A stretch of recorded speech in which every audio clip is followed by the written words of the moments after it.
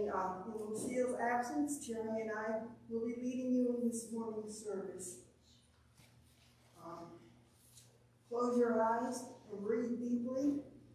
In this time of quiet, may you hear God speaking to your soul.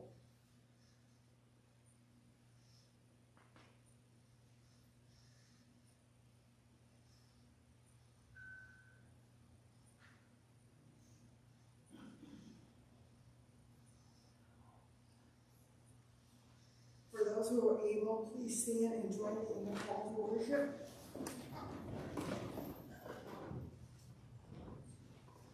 You call your people to prayer and praise in many ways. This day brings us together, just as you called the people of Israel to gather on manna in the desert to eat sustained life. God of unity gave us this day our daily bread. Offer us nutrients we need to remain connected to you. As spiritual beings, we desire to receive food and endure faith, hope, and love. God of grace, give us this day our daily bread. All life is created and nourished by you. May we grow into new circles of understanding and being, reflecting the ways in which we have been touched by your holy name. Holy Spirit, come, give us this day our daily bread.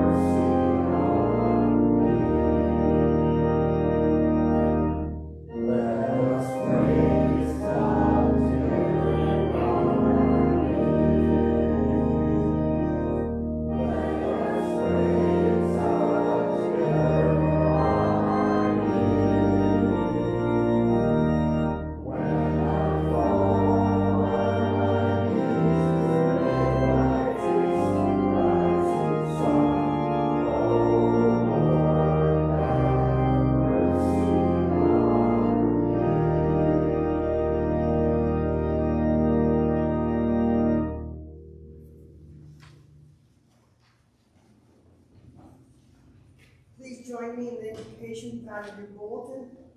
Let us pray. Life sustainer, we receive the things you desire to offer us today and each new day. Give us wisdom and openness of your word, and use the teachings and energize our bodies and spirits. In Jesus' name we pray. Amen. Please be seated.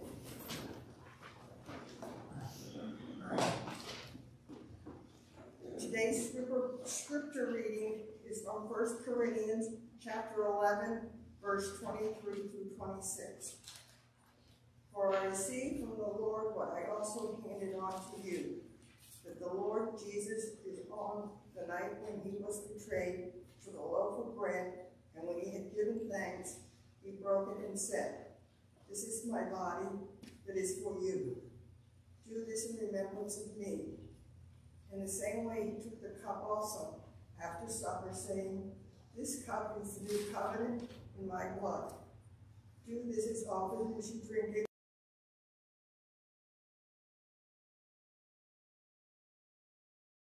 You proclaim the Lord's death until he comes. May God add a blessing to the hearing and reading of this holy word.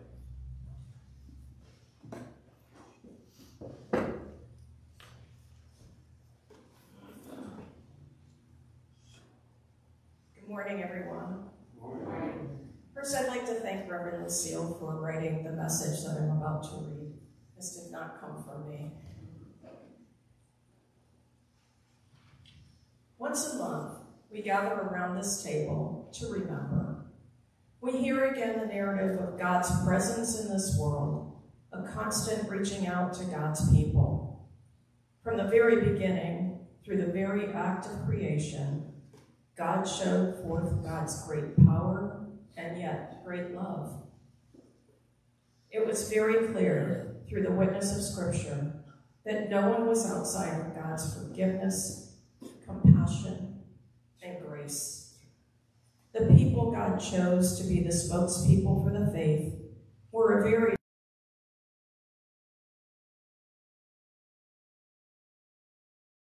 and the disenfranchised, the very young, the very old. There were healers and murderers, virgins and prostitutes, faithful spouses and adulterers, truth tellers and liars. There were people whose bodies that were strong and those who were weak. There were the health of mind and the not so much. And yet God called all, the good, the bad, the beautiful, and the ugly, to bring the message of divine presence. People did not always listen and continued to stray away from the path God cleared before them. So God, in God's great love and compassion, came to us in Jesus Christ. Jesus showed us what it was to be divine, but also human. He showed us what possibilities there were to live in pure love, acceptance, and grace. But even the Son of God faced opposition. There is too much money, too much power to be had keeping people at each other's throats. Love dispels fear. Love inspires caring. Love requires generosity. If we truly live,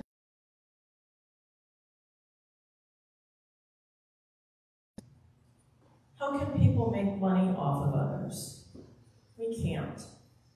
So the powers that be, afraid of losing that power and privilege, destroyed the Son of God, or so they thought. God's love for God's creation, for God's people, was so strong that even death could not hold it. Jesus conquered death and sin, ever assuring us that all that love reigns supreme. Once a month, we gather around this table to remember that no matter how bad things may seem or how good, God is as close to us as our very breath. To remember that nothing can ever separate us from God, not even ourselves. To remember that we are bound together as one, whether we like it or not. To remember that love reigns supreme, even when the evidence is to the contrary.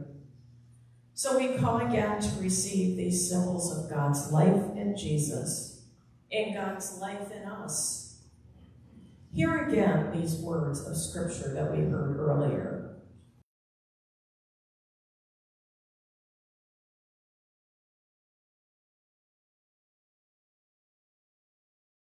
A loaf of bread, and when he had given thanks, he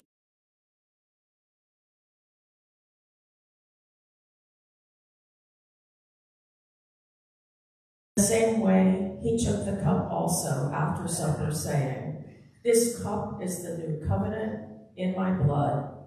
Do this as often as you drink it in remembrance of me." For as often as you eat this bread and drink the cup, you proclaim the Lord's death until he comes. Let us pray. O God of all creation, of all love, of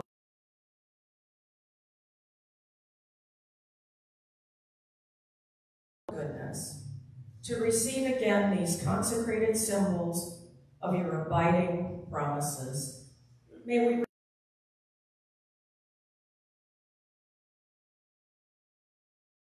strength, love, and power. Help us to be inspired once again through this holy meal, to be Christ in the world, and hear us as we pray the prayer Jesus taught us. Our Father, who art in heaven, hallowed be thy name. Thy kingdom come, thy will be done, on earth as it is in heaven. Give us this day our daily bread, and forgive us our trespasses, as we forgive those who trespass against us. And lead us not into temptation, but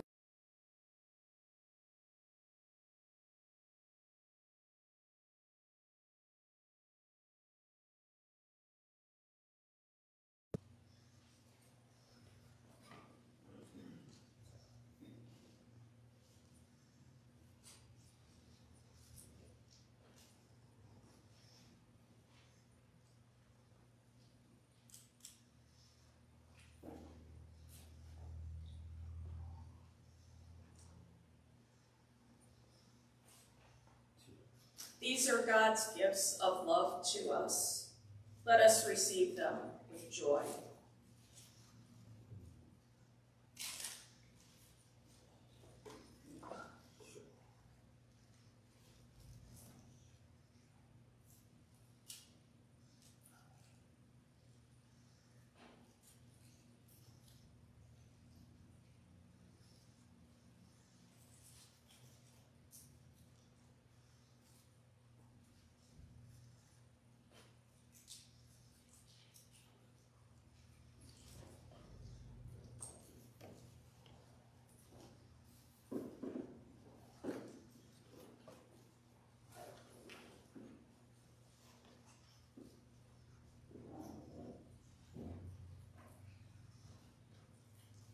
Let us pray.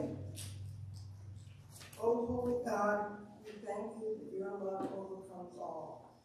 And we thank you that we have once again shared in the symbols of that great love in Jesus Christ. We offer praise and thanks to you. All around us, we see the glory of your very being. You have acted not only as our Creator, but our Savior and our Sustainer, constantly renewing us and nurturing in love and grace. We come now trusting that you will hear our prayer for those who are in need of your healing. The mourning, the dying, the sick, the lonely, the addicted, the depressed, the struggling, and for our world, for peace, for justice, for love. O God of creation, you have given us love and given it abundantly. May we continue to live life in service to you and to all of your people, knowing you are with us always. In Jesus' name we pray. Amen.